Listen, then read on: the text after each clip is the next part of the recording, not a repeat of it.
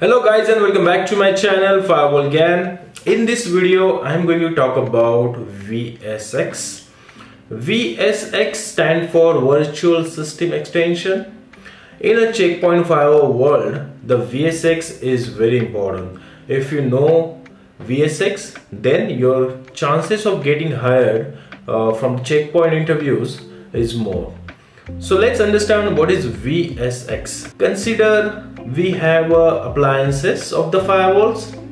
Like that, if you have something which act like appliances, like a firewall, but it's not really present there, it's virtual. You will be having firewalling functionality in a virtual world. What is virtual system extension?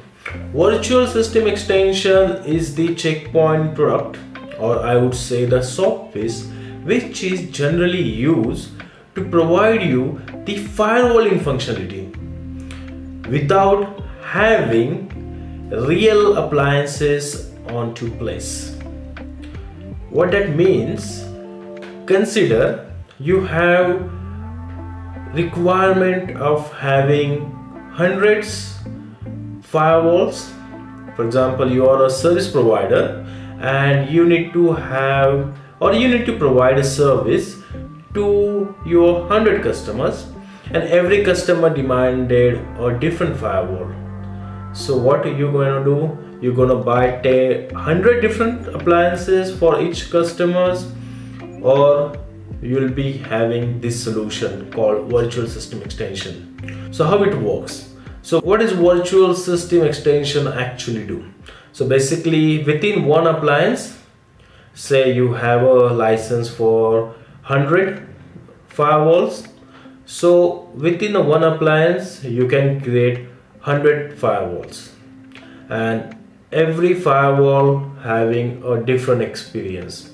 It is not interfere between your firewalls. For example, if you created 100 firewalls within one system, then you'll be having a separate 100 firewalls for separate customers. In VSX world, there are terms and terminology which we use. So basically, the appliances which we purchase, which having this VSX feature enabled, we call it VSX gateway, and in that VSX gateway we are configured, or we configure different firewalls. Those different firewalls we call virtual systems, and those virtual systems get configured having some different networking devices kind of things, but those also we have in a virtual world, in a virtual form. So we have virtual routers, which is we can create within that appliance itself.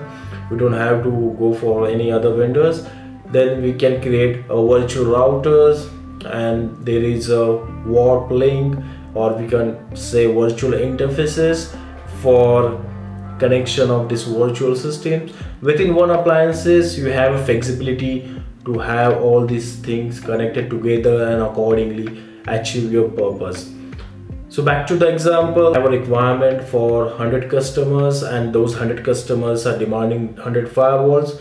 So this is one of the choice. You will be having this virtual system extension enabled appliance, having 100 virtual system license enabled, and you can provide 100 firewalls to the 100 customers, and that way you serve your purpose.